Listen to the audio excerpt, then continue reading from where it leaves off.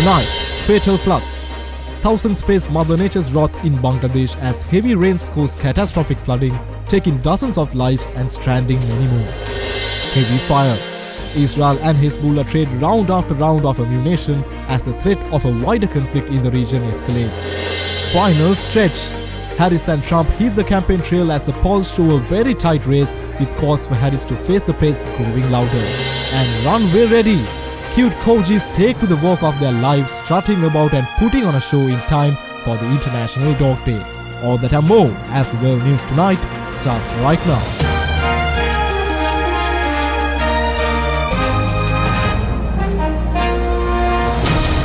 This is Derana, World News Tonight.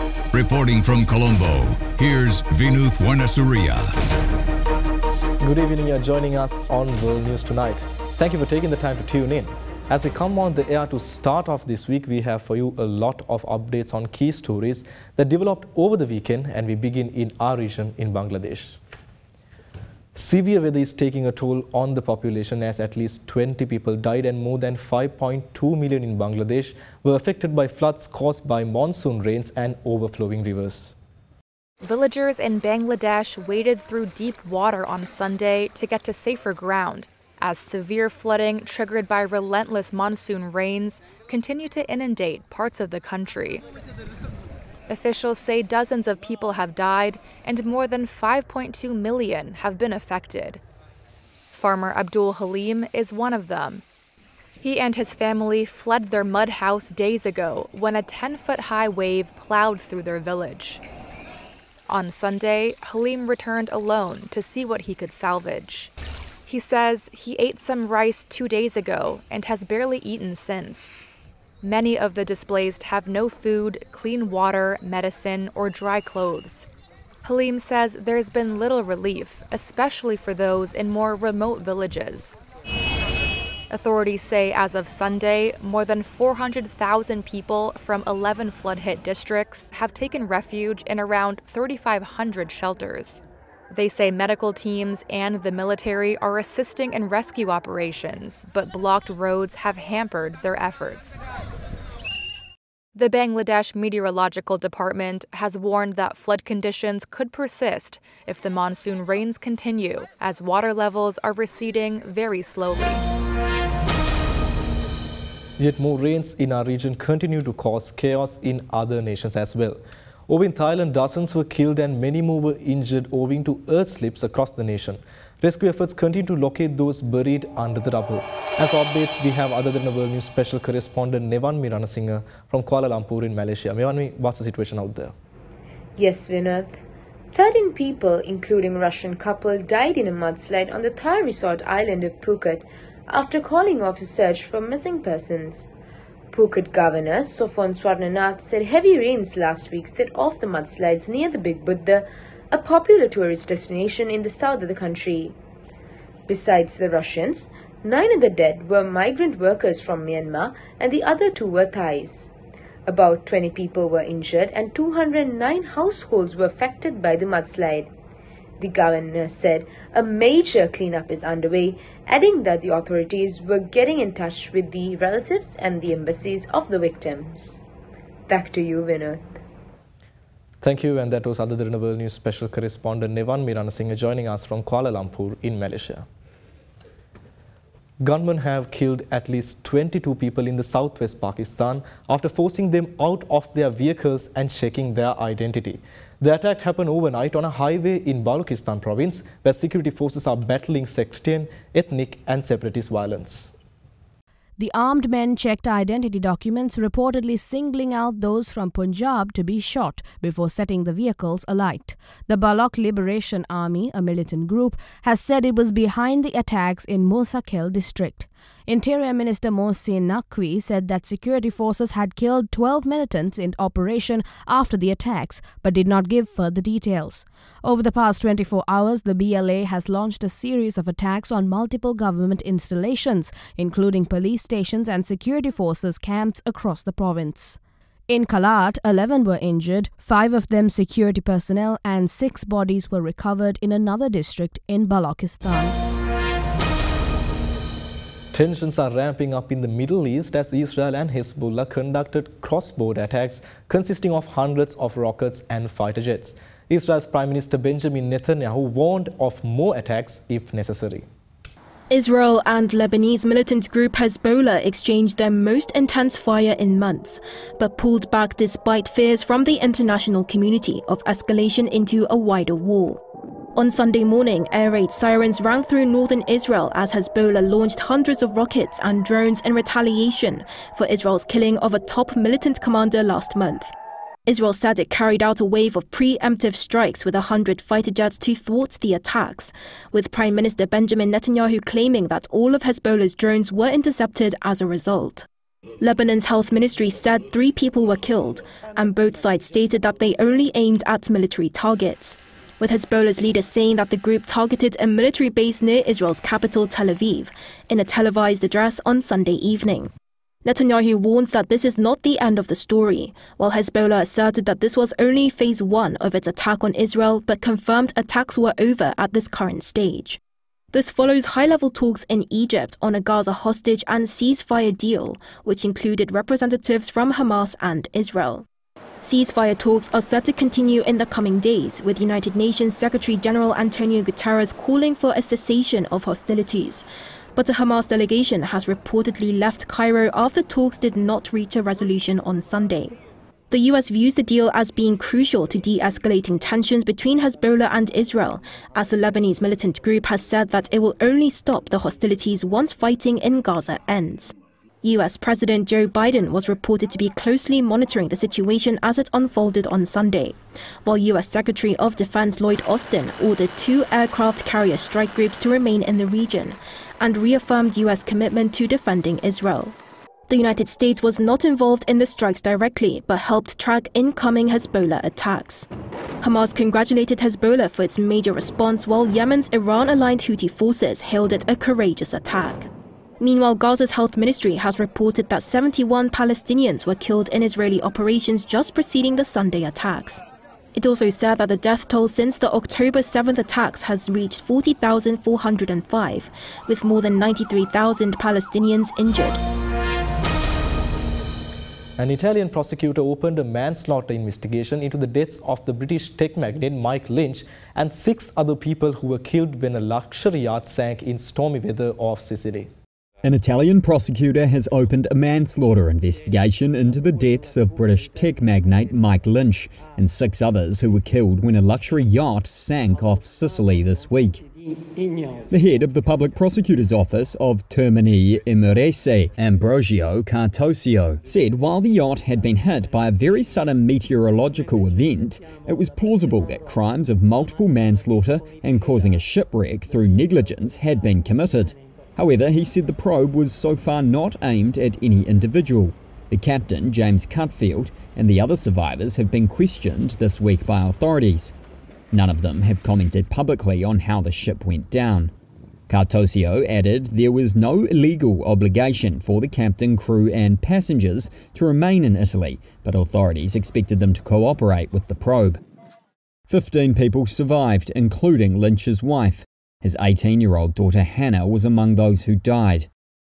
Another prosecutor said the meteorological event that hit the vessel was most likely a downburst, a very intense downward wind that is a relatively frequent event at sea. They added that the passengers were all probably asleep at the time of the storm, which was why they failed to escape.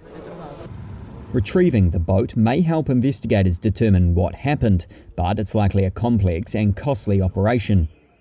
Cartosio did not rule out that someone could be put under investigation before the ship is salvaged, based on other evidence. Let's take a short commercial break. More world news on the other side.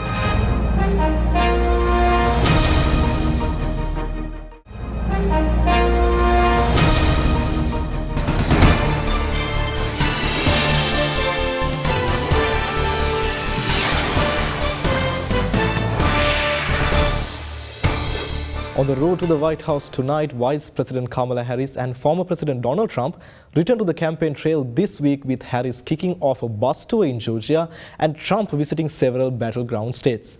With the race reaching the final stretch, the polls are close and the stakes are high.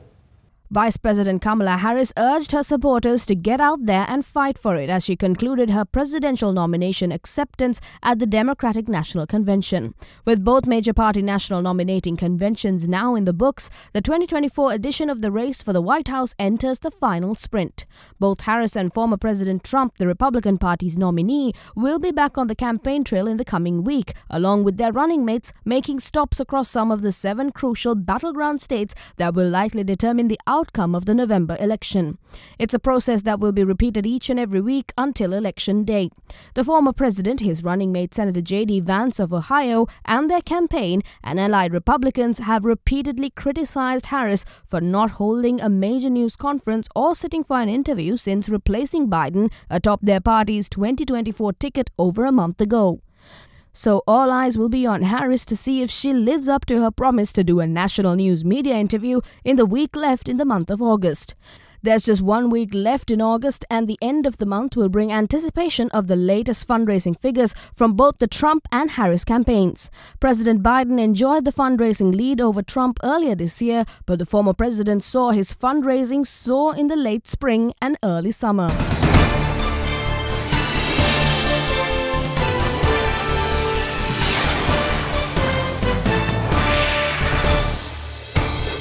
NASA Chief Bill Nelson said 2 NASA astronauts who flew to the International Space Station in June aboard Boeing's Starliner capsule will need to return to Earth on a SpaceX vehicle early next year. NASA Chief Bill Nelson on Saturday said the 2 NASA astronauts who flew to the International Space Station in June aboard Boeing's faulty Starliner capsule will return to Earth on a SpaceX vehicle early next year.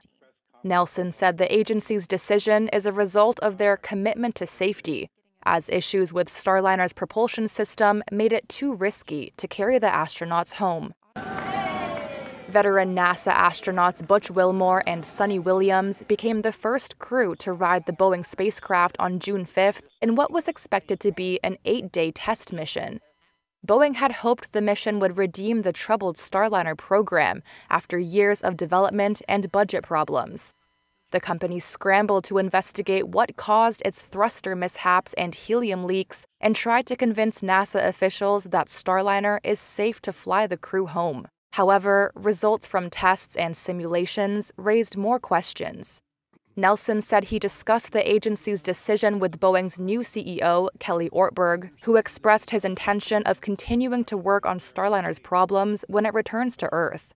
Starliner will undock from the ISS without a crew in early September. Updates on the conflict in Ukraine now. There are some slightly positive developments as Russia and Ukraine exchanged 115 prisoners of war from each side after the United Arab Emirates acted as an intermediary. Video from the Russian Defense Ministry shows freed servicemen on their way back home after Russia and Ukraine exchanged 115 prisoners of war from each side on Saturday. This freed Russian soldier spoke to his mother on the phone, telling her, "Everything is okay. We are going home." According to the Defense Ministry, the Russian servicemen swapped were captured in the Kursk region, where earlier this month, thousands of Ukrainian troops smashed through the border in the biggest foreign attack on Russian territory since World War II. President Volodymyr Zelensky said on Saturday that Ukraine's operation in the Kursk region was a preventative strike to stop Russian attacks in the north and towards the city of Sumy. In video released Saturday, freed soldiers sang the Ukrainian national anthem while holding the country's flag and military flags. The Russian Defense Ministry expressed gratitude for the United Arab Emirates for acting as an intermediary in the swap. All released Russian soldiers went to Belarus, the ministry said, to receive medical treatment and rehabilitation before their physical return to Russia. Pavel Durov, the Russian-French billionaire, founder and the CEO of Telegram messaging app, was arrested at Le Bourget airport outside Paris, and this was a part of a preliminary investigation relating to a lack of moderation of content on the app. Founder and CEO of the Telegram messaging app, Pavel Durov, was reportedly arrested in France on Saturday. French media citing unnamed sources say he was arrested at Bourget airport outside Paris. Durov was reportedly traveling aboard his private jet. According to TV news network TF1, he was targeted by an arrest warrant in France as part of a preliminary police investigation. News outlets TF1 and BFM both said the investigation was focused on the lack of moderators on Telegram. Police apparently said that allowed criminal activity to go on undeterred on the messaging app. Reuters did not get a response for comment from Telegram, nor the French Interior Ministry and police. Russian-born Durov founded Telegram with his brother in 2013. With close to 1 billion users, Telegram is influential in Russia, Ukraine, and the republics of the former Soviet Union. Its increasing popularity, however, has prompted scrutiny from several countries in Europe, including France, on security and data breach concerns. And since Russia's invasion of Ukraine in 2022, Telegram has become the main source of unfiltered and sometimes graphic and misleading content from both sides about the war.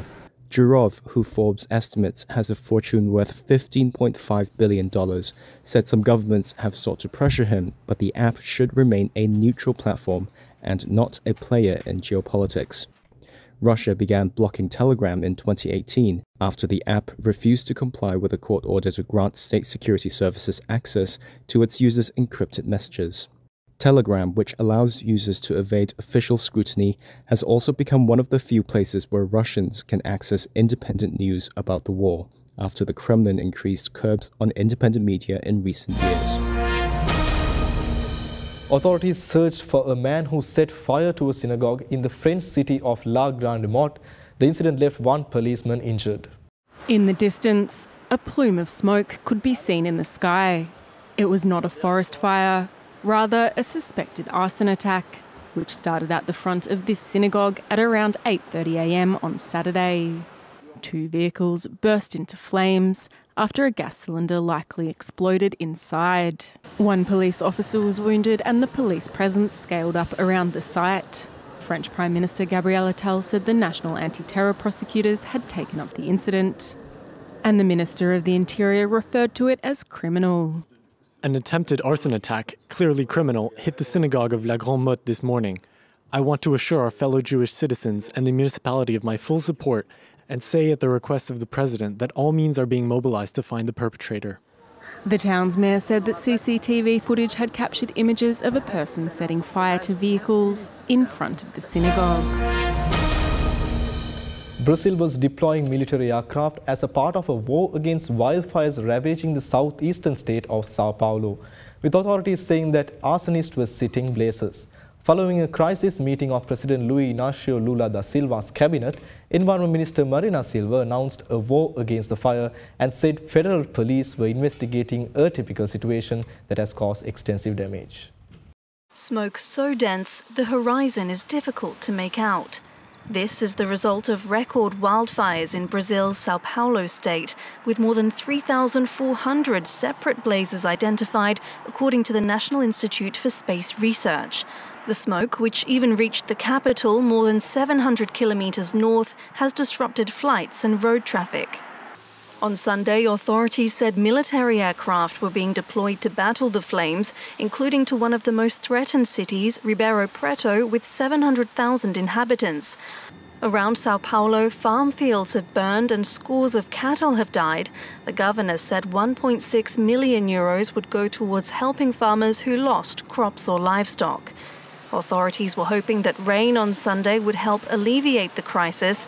Prolonged drought in the region has aggravated the situation. Well, let's go in for a short commercial break. More world news right after this.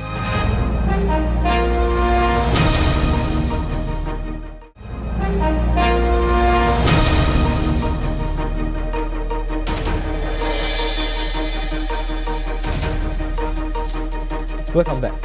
As we celebrate World's Dog Day today, Lithuania hosted its 3rd annual Corgi racing event, drawing thousands of spectators to the Vingis Park, the city's largest open space.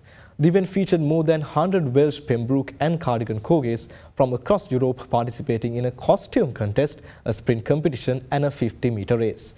The park arranged a track near a stadium, providing 6,000 seats for spectators to the watch proceedings. The event began with the costume contest, where Corgis appeared in various attires and were judged through live public voting.